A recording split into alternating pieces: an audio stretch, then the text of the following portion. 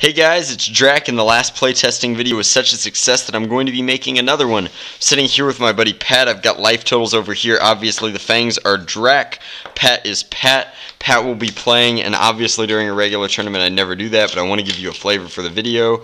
It looks like, I'm honestly not entirely sure what this is. It looks like some sort of black, white, green, red, 4-color mid-range deck, which is just a pile of good cards. It's a very strange deck. It's definitely non-conformist. I'm obviously playing in my control deck box, which is my favorite Niv Mizzet deck box. I'm playing my same Esper list as last time. It may be about time to change decks, but I really like this list. I'm excited, and I'm really good at piloting it. And that's what's important, is that you play a deck that interests you and that is fun to pilot and has lots of lines of play and just keeps you coming back for more, and I feel like that's what Esper does for me.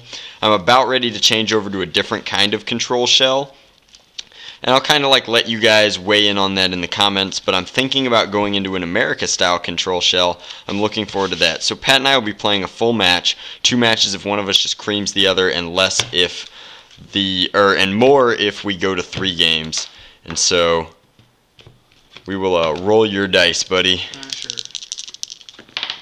So I've rolled a 9, which is greater than 5. I will take the play. Sure. So this is looking good so far. And that's not so awesome, but I think we'll keep it and hope we draw out of it. Again, we only have 2 of these, but we can kind of hope that we luck our way into what we need. Mine's fine. Alright, sounds good. I'll lead with a Watery Grave. Sure. Ooh, that's a great draw. I'll play that tap. Pass you. I will go to 18 by playing my Hallowed Fountain, and I'll pass. Sure. I'm going to play a Rootbound Crag, cast a Farseek. Sure. You're going to ramp out in front of me. Yeah, I'm going to get a... that's a good question. What do I want? Okay, I know what I want. I'm going to get...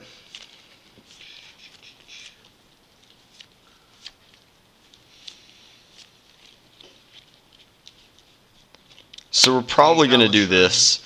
The argument can be made that this is a more consistent way to hit our land drops because it gives us a higher probability, but this lets us look at 3 cards and keep 1, and this lets us draw effectively 2 because we're going to draw and then draw again for our turn.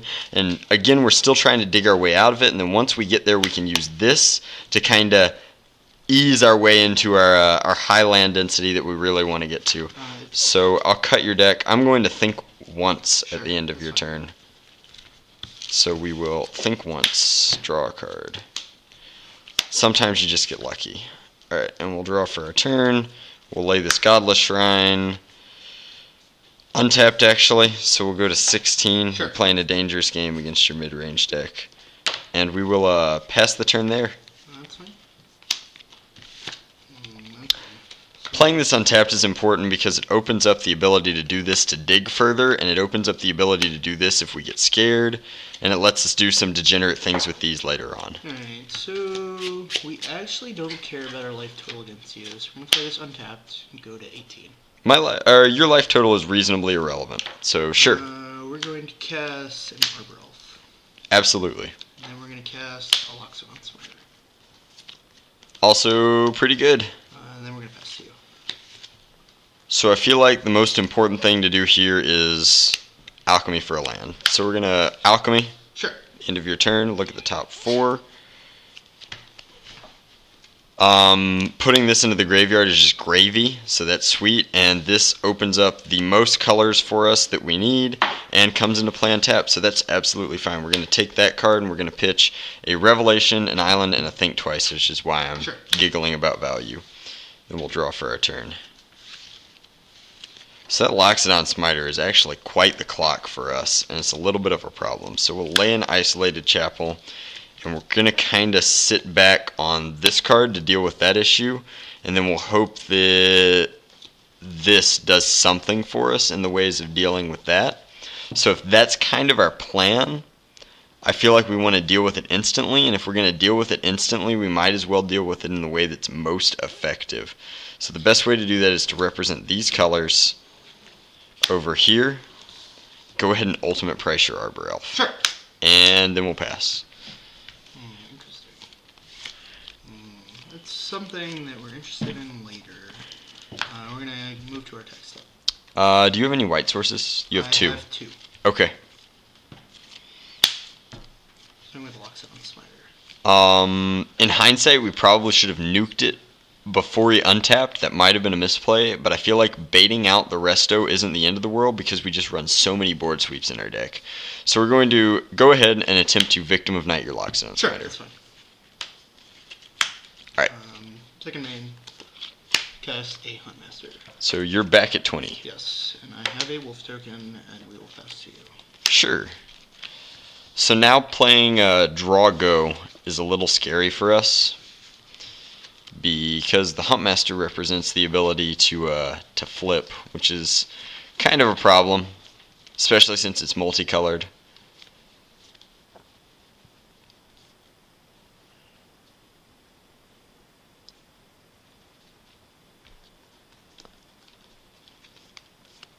So we're playing this, and I'm trying to decide if we want to main phase this, play this tapped or untapped, and see if we want to do something degenerate in this area. And it's just like a really tricky choice. I feel like the best thing that we can possibly do is play this untapped, take the damage, hold up the ability to think twice at the end of the turn, and use this to deal with the Huntmaster now, and just kind of like take it from the wolf. So we're going to Dimir Charm your Huntmaster. Sure. And I'm going to play a Watery Grave untapped, go to Sure. 14, and I'll pass. Ooh. Not amazing, not terrible. We're going to move to our text step. Sure. Swing for 2. I'm going to declare no blocks. Sure. I'm at 12. Second main, cast an Arbor Elf. Alright. And cast a Centaur Healer. So at this point, I feel like this is not the proper answer to this scenario. The best thing to do is dig for a board sweep. Our opponent has missed a land drop, and we don't want to let him get his Arbor Elf for too terribly long, but we've already let it resolve. We have answers for it next turn, so we're going to allow this to resolve. Sure, I'll go to 23. You go to 23. I'm going to flashback think twice, or think thrice. Well, after that, I'm done. So. I know. Draw. That's okay, but it's not what we're looking for. We'll untap and draw for our turn. And we're not really getting where we want to be, which is kind of sad. So I think that the best thing to do is, again, before that Arbor Elf untaps and let him start swag tusking, we're going to play a Snapcaster Mage, and with that Snapcaster Mage, we're going to ultimate price, Sure. targeting your Arbor Elf. That's fine. And we will pass the turn on that. So we're leaving up all 3 of our colors, and next turn we have the ability to do this into something else, which is kind of like a cute trick that this deck has. A text step. Sure. Swing 4, 5. I will declare no blocks. Well. I will take 5. Sure. I'm at 7. Then we're going to cast a Loxodon on Smiter. Sure. Pass to you. So we really want to hit a board sweep. That's also not bad, but it's not what we want to be doing this turn. So now we have a way to start digging our way out of it. I feel like we're going to pass the turn and keep hoping that you don't draw into a land.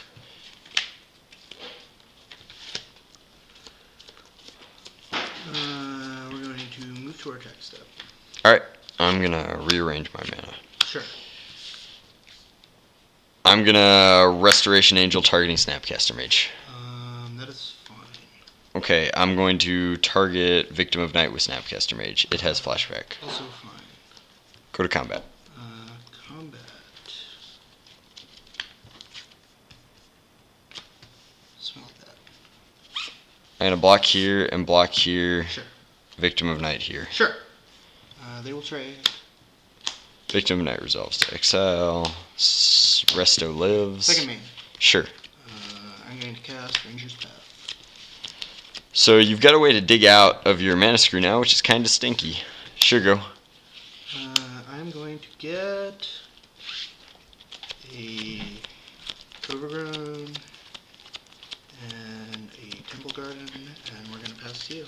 So Pat now has the ability to cast pretty much whatever he wants, and I don't feel like we're going to kill him with damage, so it's a really good thing that we have this, because it's our main way of winning, and we have yet to hit one of our utility lands for that strategy, which is a little scary. This is a particularly good draw for us, because it lets us sit back on these for this, which is exactly what we want to do. So we're going to go to combat, swing for 3. I'll go to 20. Put you at 20. Play Jace. Sure. Grab one of your dice and put Jace at 4 and mill you for 10. Do you want to go first? Sure.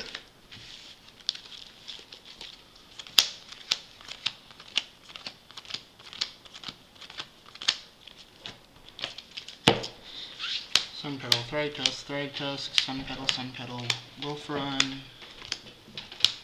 and Assemble. Sure. So one of the most important things that this deck does is figures out on the play by milling your opponent what exactly they're playing, and it does that by milling them. So like now we know with reason what we're playing against. I'm done. Okay.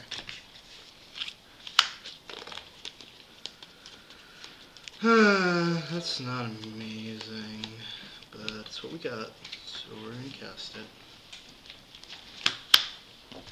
Cast Thragtusk. Say no, Sure. which is the most powerful thing our deck does. It's your go. Alright, so we draw for our turn. It's a pretty good one. We're going to mill you for 10 again. 1, 2, 3, 4, 6, 7, 8, 9, 10. Sure. The Embarrassed Rights is a little bit unexpected and a little bit frightening for our deck, but it's not the end of the world. So we're going to pass the turn. Sure. This is not a terrible draw. Alright, let's see. What do we have in here? Okay, so I think the best thing that we have in our graveyard right now is Aurelia. So we want to flashback Umbrella Rights targeting Aurelia. In response, I'm going to... We have two abilities. We can dig for an answer next turn, which I feel like we already have, or we can dig for an immediate answer with Think Twice, and we definitely want to do the Think Twice. Sure. So we're going to draw off Think Twice, and that's really disappointing. Sometimes this happens, and we were doing it in response in the hopes of hitting counter magic, but it didn't happen. So now we have this card, and it doesn't do a lot for us right now, so we have to draw it before Aurelia resolves. And sometimes that's just the way that this deck works, and that's fine. So your spell will resolve. Okay. I had to pay 3 for Think Sure. Twice. That's my bad. What's in your graveyard? I have nothing left with Flashback I can cast. Okay, so I think we want to do this now. He didn't counter a spell, which means it's probably pretty safe to do this. We're going to Dreadboard the Jace. Wow, that's a pretty dangerous proposition. Jace is dead. Sure. And after that, we are going to pass to you.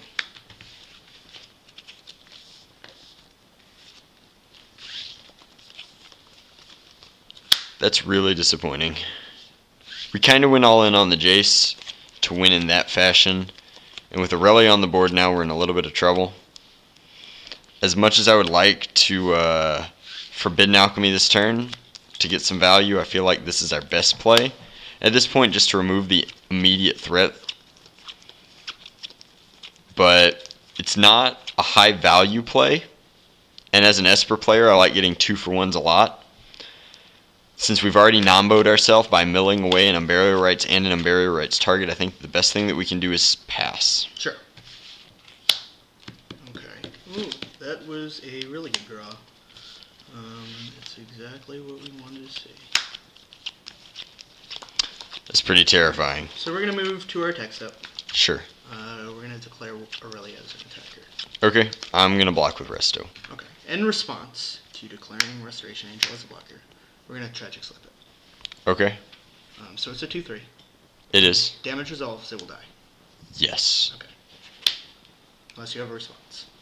No, it'll die. Okay. I'll move to my second attack step. I'll cast Forbidden Alchemy. Sure.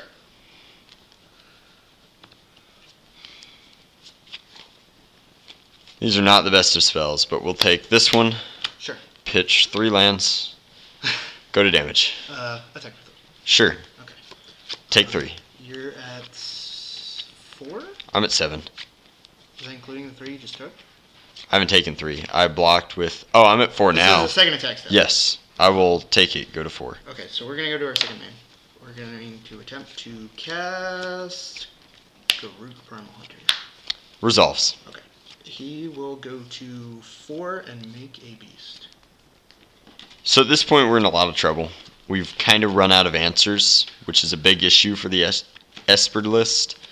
I feel like we'd be in way better shape if we had been more patient with this answer and tried to go for a kill spell or a tuck spell off of our Think Twice instead of a counter spell.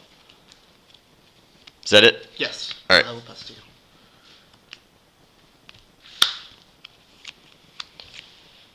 And verdict. Sure.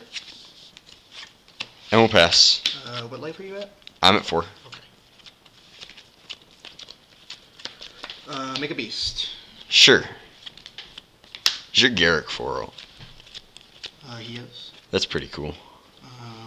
This beast is going... So Garrick is quickly taking over our game, which is kind of a problem for us, but that's the way it happens sometimes. We're going to give our beast Vigilance and Haste. And Slight Stronghold gives haste? Yes. That's why I play. Wow. Okay. Target him. Sure. Swing for 5. We're dead. Sure. Alright.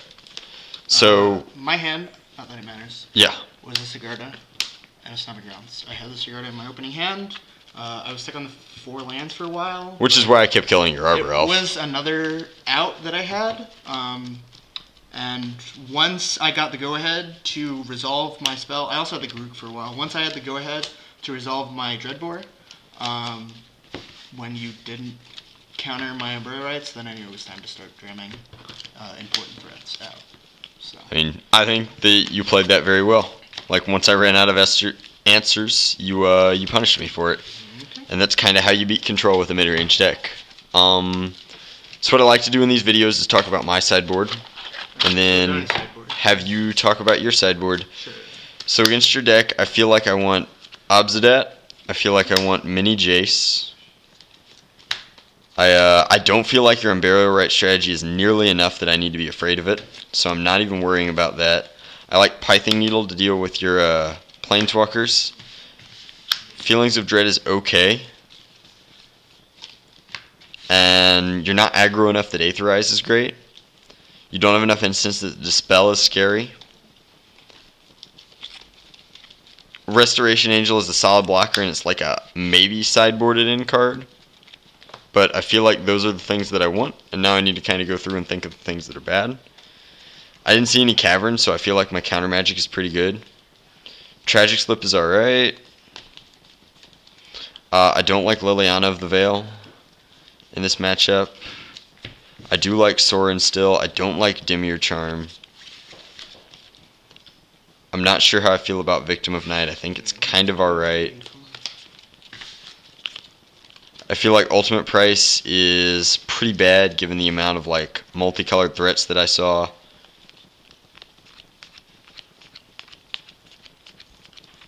I definitely still want my 1 of Jace.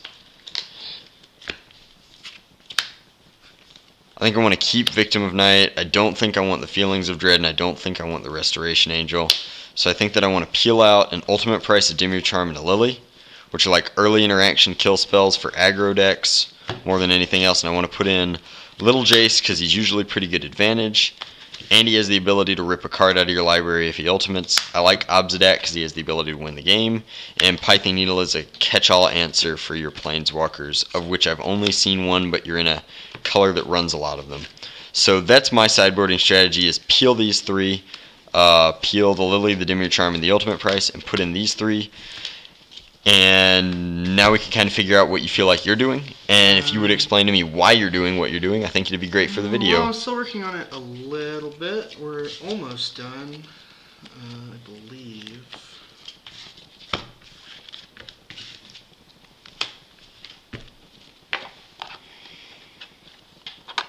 Yeah, that's what we'll do. Okay. So, sided out, and I'm missing a couple sleeves for some reason. It's not a huge deal.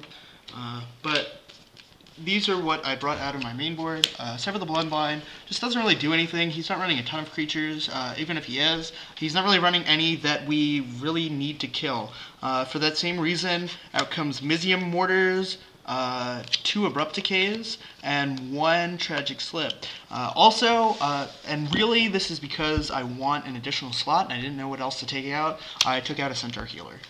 It's a 1-of in the deck and it really doesn't do anything against his deck. Luxon Smiter is larger, he's also uncounterable, and our life total is largely irrelevant. So we don't really care about him as much. Taking him out weakens our curve a little bit, but it's not as big a deal because it's our large guys that we're really more worried about. So really what comes out is removal.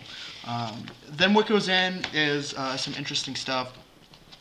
This deck was actually made primarily to deal with a control-heavy matchup environment, and that just didn't really happen, but it turns out that every once in a while you'll find another control player, and it's also turned out to be reasonably good against mid-range. So against mid-range decks and control decks, I bring in a little bit of a Planeswalker package. I have 1 Sorin and 1 Vraska. Vraska normally doesn't do anything. Her +1 is really bad, but her -3 kills any Planeswalker that we're worried about. It also kills random problem permanents like Oblivion Ring, Detention Sphere, Pithing Needle if it shows up. It's a really hard card for control to deal with because it just destroys things that control wants to resolve against you. Also coming in are 2 Slaughter Games. We're really only worried about his Sphinx's Revelations. Our second one, we don't really know what we want to deal with, but that's something that we kind of figure out after we hit his Sphinx's first, because those are a big problem. We might hit Supreme Verdict or Terminus, depending, but Sphinx's is usually the correct choice. Then we have a little bit of some interesting stuff. We have an additional Dreadbore, which just hits Planeswalkers, because again, permanents that we are worried about are basically Jace, milling us for a lot. And we do have the Burial Rites plan a little bit going on, but we don't want to commit super heavily to it. And then lastly, we have a 1 of Boros Charm. Sometimes it basically counters a Supreme Verdict. Sometimes it pushes you over the top with double strike or just gives you cool blocks. And then sometimes it just finishes out a game for doing 4 mana. As you saw last time, I had him down to 4. So it could have closed the game out there if he found a lot of spot removal. So it just has a little bit of utility. It's kind of a weak card in the sideboard, but it has some play here, so that's what it goes in. I think that since this is the card that you're putting in for your Centaur Healer, I think that it's way better and a lot scarier than Centaur Healer. It has the ability to kill a Jace that I don't click up, which is terrifying. I think that more Jace removal is sweet. I think that Slaughter Games are excellent against control, particularly because they can't be countered, and they remove my ability to refill my hand with Sphinx's Revelation. I don't like the idea of my opponent also having a Sorin, and even though I didn't show you a Sorin in the main board, I am running one, and I don't like you having the answer to Sorin of Sorin, and most importantly, it's hard for my deck to deal with. And Vraska, despite being a very inexpensive card right now, is a real problem for control because you can start picking away at my Planeswalkers, and while her +1 doesn't do anything against me, it gets her very close to her ultimate, which basically costs me a Supreme Verdict, and if I don't have the Supreme Verdict, kills me, because it's very unlikely that I have enough kill spells for all of the little assassin tokens. So we will go to game 2. I will obviously be on the play, as I've already denoted, and this might be over quickly because it seems like your deck is geared reasonably well to beat control, like you said, and I'm playing a very dedicated, very purist control deck, which the primary win condition is milling you to death. Right. Some of the weird cards that are in the main board are things like Slayer's Stronghold, which is a card that people largely ignore. It's one of those utility lands that just hasn't seen a ton of play. But the really cool thing about it is it gives haste. So basically, all my utility lands, even though my creatures are technically weaker than something, say, like Junk Rights, the utility lands are what really pushes it over the top. Vault of the Archangel, not so much against this deck, but particularly Wolf Run and Slayer's Stronghold both make every single card that I resolve a real problem, especially against a control deck. So it forces him to always have answers, and hopefully he runs out of answers before he starts drawing in and stabilizing. So that's what that is. So this hand is a little bit slow, but it's not the end of the world because we know that we're playing against kind of a mid-rangey deck, so I'm not worried about just getting blown out by an aggro deck. And it's got a lot of ways to dig out of that, which I'm fine with. Both of these spells are great, and this is sweet. So I think that we're going to keep, and we're going to lead with a Drown Catacomb and pass. Our hand is a little loose, but it also is reasonable. It has a direction for it to go, so we don't mind keeping it. Draw for turn, and that makes it a little bit better. So we're going to go ahead and take 2, go to 18, and we're going to cast our turn 1 play Arbor Elf. Sure. Michael? Yes. Alright, so we're still not getting where we want to be exactly, but the reason that we played this, I guess either one would have done it, but I was thinking particularly this is because we wanted the ability to slip a turn 1 mana dork, and then we're going to play a Glacial Fortress tapped and pass. Okay, so that was a little annoying, but our draw more than makes up for it, so that's fine. We weren't super committed to Arbor Elf anyway, so we don't mind that it died. Less removal for Break Guys. We're going to Farseek. Sure.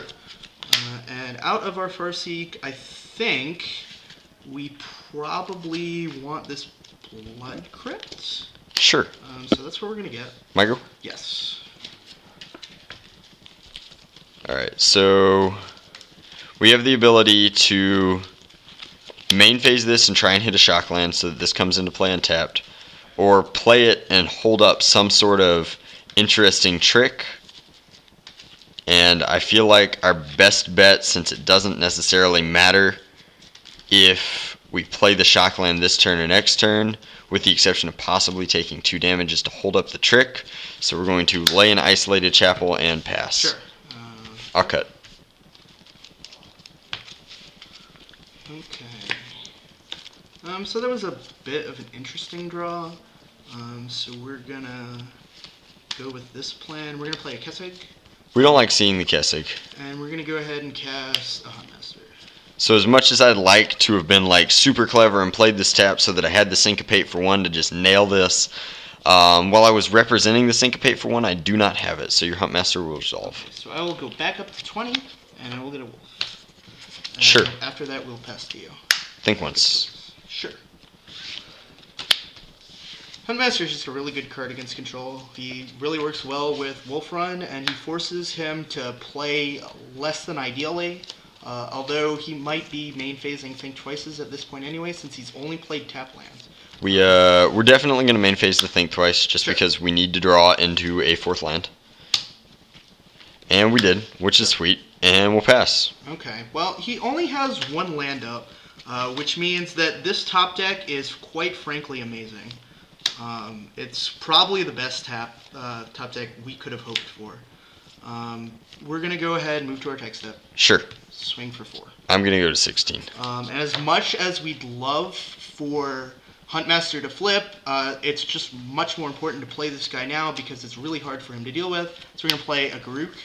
Sure. We're going to +1 him and get a beast.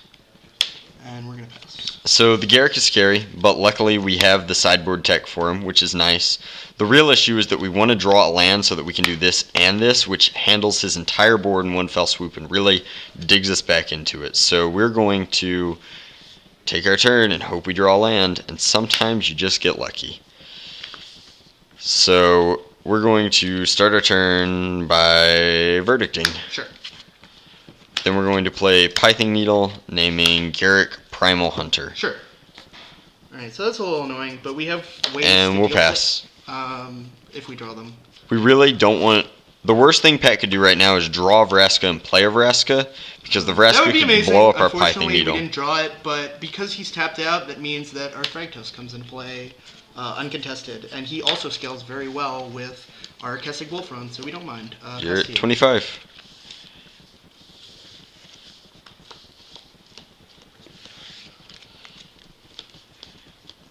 So I think that our best play right now is to play this first to decide what we want to do with this. So we'll start with an Augur Bolus. Sure. Look at our top 3. Revealing, I feel like this is our best card right now to take, so we're going to reveal a Think Twice. These are both great value spells, and this one even has the ability to draw more, but this one has the ability to interact this turn, which is exactly what we want to do.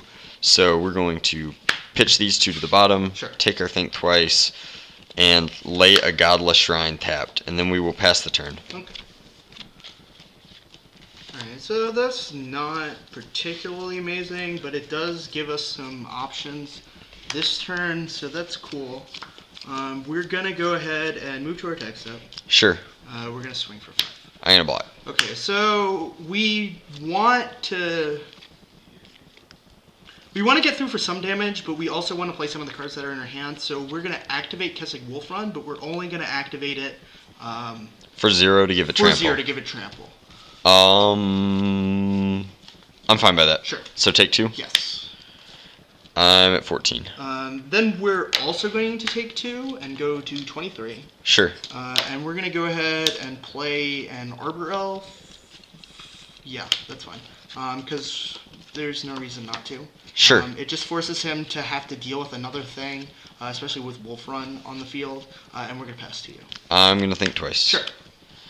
Right, so we knew he had that, and we knew that was happening. We're actually Think Twicing like this in the hopes that we hit either a Tragic Slip or a Terminus. We did not. And we'll draw for our turn. So this guy is really good in this matchup, and he's definitely what we're going to slam here. Sure. So I'm going to play a Jace, Architect of Thought. That's fine. And Jace is actually not the best card, because you have 2 attackers, which is a real problem. Yes. And the Arbor Elf will do nothing without a Wolf Run, but he can also be extra mana if he really wants to be. So Jace might be a draw spell now that I'm actually thinking about it. If we had the Tragic Slip, he'd be much better. But since we don't, that's a little sad. Well, so we will, I mean, he's going to start off at 4. I know he resolves. My question is whether or not I'm going to drop him to 2 or click him to 5. And it really kind of depends on what you do. Since I feel like with all your Planeswalker removal, there's a potential for him to die, I'm going to go ahead and minus him. So you get to choose which 2 lands I get. Okay, so we're basically just going to tell him he can have these or these. It's pretty straightforward, and we're basically not going to let him choose colors. I mean, the control player is almost always going to take 2 So lands. he's going to take more lands. They are thankfully shock lands, which means they're almost always going to come into play tapped, but that's pretty irrelevant. He has enough mana at this point. I'm reasonably sure that I've played a land this turn. Yes. So I'm going to pass. Okay. So we're going to untap. That's also an okay land. We have to be a little bit careful about doing this, but we more just want to force through damage. So we're going to play an Overgrown Tomb untapped. Sure. You're at 21.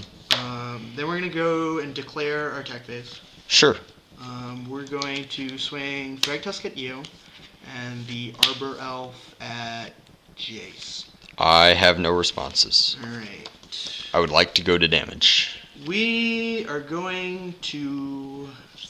What are you at? 14? Yes. Okay, so we basically just want to say...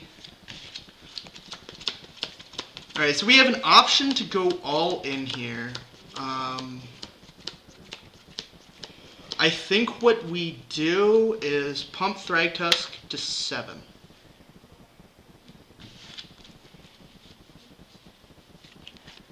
Do you have any responses? These are lands you're tapping. Yes, that is how I'm tapping. Okay. Since what he's done is not left up Dreadbore mana, I think that I'm fine taking the 7, but I definitely want to get more value off of my Jace by factor fictioning again, so I'm going to Azorius Charm your Arbor Elf. Okay, that was the best possible thing that we could see, because it means that we have an additional ability to respawn, so we're going to Boros Charm and give him double strike. And we lose. Sometimes it happens. Yep. I also had the Dreadboard. Obviously, I would not have been expecting a Boros Charm. I know that he sideboarded it into his deck, but in a real match, you wouldn't know that, and you can't play around things that you don't know are there. No, it was very difficult, and the reason we didn't go all in again on him is because we knew there was a chance that he just had the Azorius Charm. So we were fine with putting him on a 2-turn clock, and the fact that he responded to our Arbor Elf just meant that we magically got that extra damage in. Right. And went and won. So I think that your deck is sweet. I think that it's really good against control. The fact that it can come back from multiple board sweeps and Pithing Needle and all sorts of other answers is really cool. And I think that the biggest thing that your deck does against control is it plays an uncounterable kind of spell that does a lot of work against me. And I think that that is your utility lands. Each one of them does something very powerful and annoying. Wolf Run maximizes the damage of anything that I let resolve.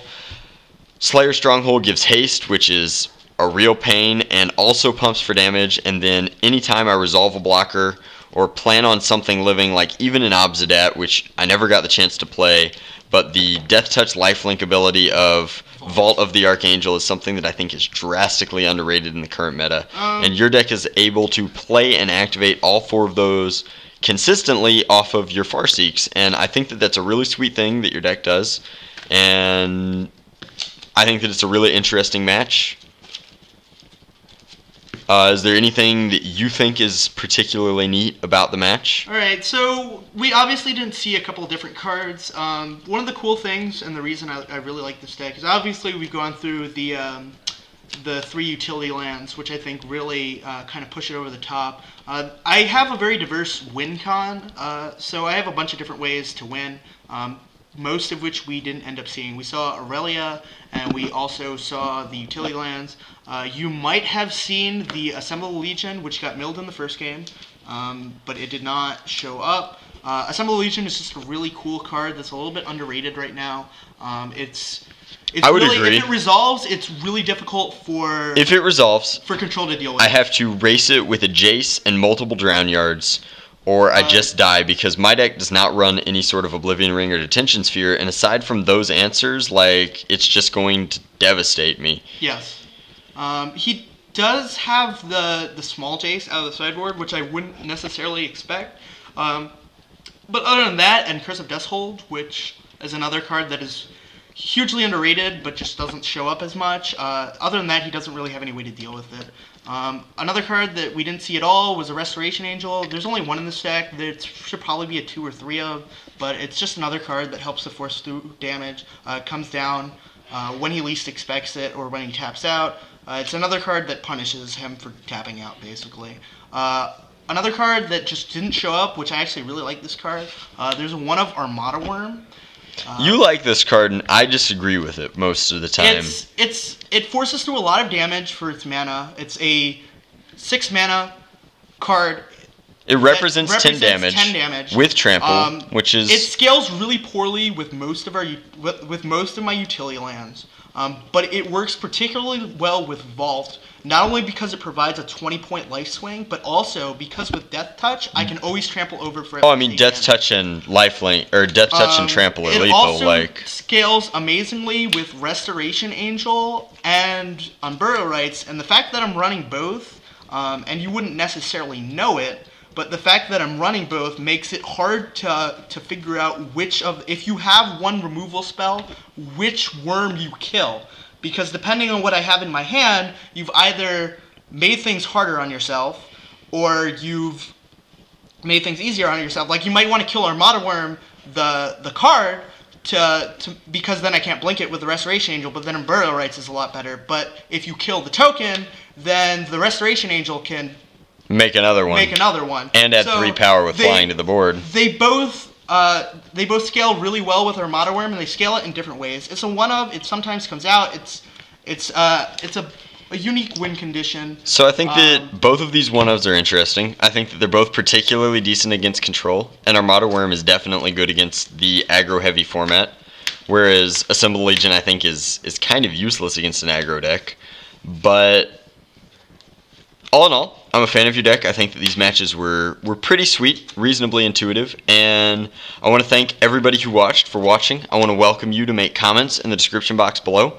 Let me know what you thought of this match, what you'd like to see next. I think that the next plan is to make a deck tech on my Esper deck, because I think that Esper is a really sweet deck. It's one of my favorite things to play, And I like control decks in general, so I'll probably be making another control deck after this. But I want to kind of archive my Esper deck in a deck tech before I take it apart and turn it into something else. I'm leaning towards America right now, but I'm not entirely opposed to the idea of Bant control.